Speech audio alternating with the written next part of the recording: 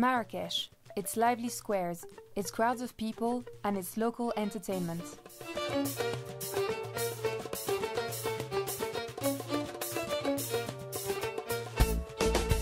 Centuries of existence, and the square of el-Fnaa is still a place of gathering, commerce and tradition.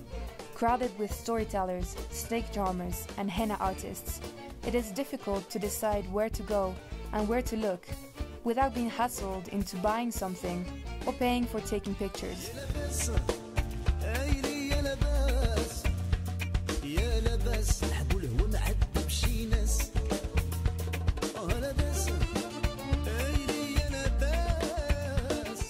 The Zouk of Marrakesh is the largest one in Morocco, a complicated maze of narrow streets, almost impossible to navigate without going the same way in and out.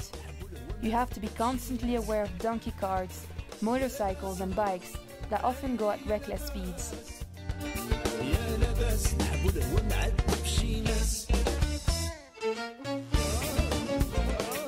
In the Zouk, you will find everything from friendly colonies of cats to a range of exotic and colorful spices, a variety of tea sets, local street art, and of course, food.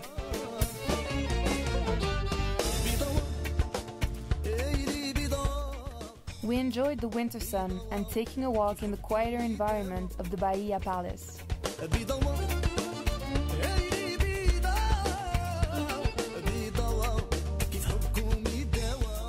With the heat of the day gone, the sunset marks the revival of commercial activities around the square, so that by night, el-Fnaa is busier than ever.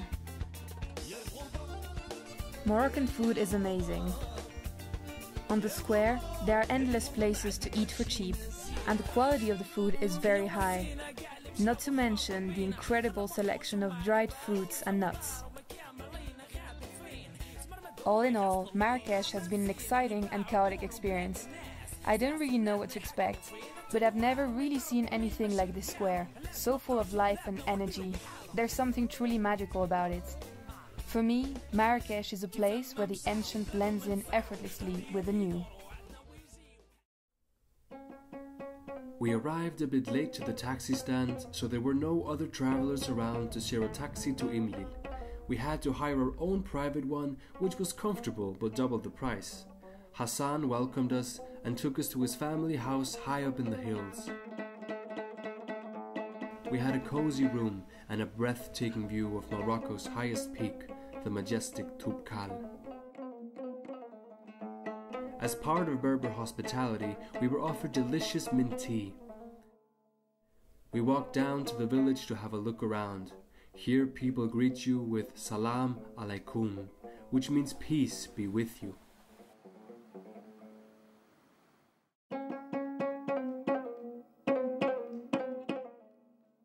Here we were 1600 meters above sea level in the middle of winter, so it could get really cold in the shadows, which is why a little warmth is always welcome.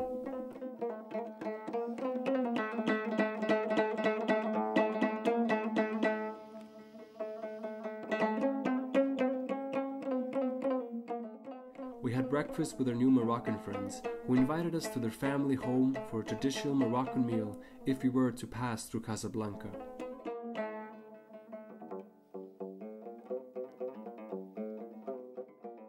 For me, nature is a sacred place, and nothing is as soothing as its music.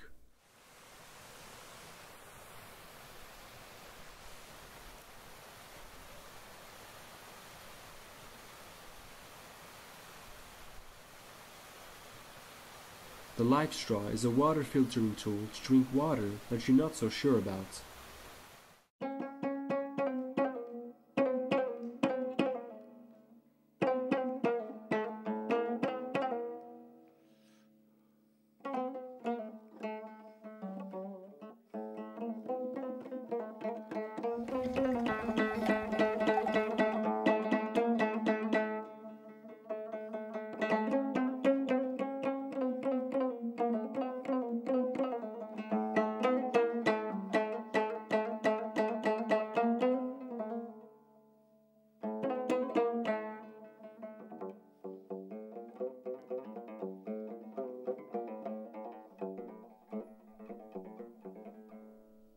Looking over this pristine beauty, I was completely in the here and now, thankful for everything.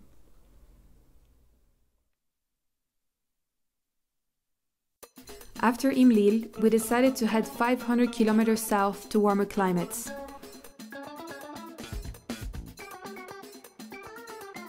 It took us different means of transportation to get there, from wobbly buses that took us over beautiful mountain ridges, to overcrowded small taxis between the different towns, with 3 people at the front and 4 people at the back, an uncomfortable adventure in itself. We traveled most of the day and well into the night.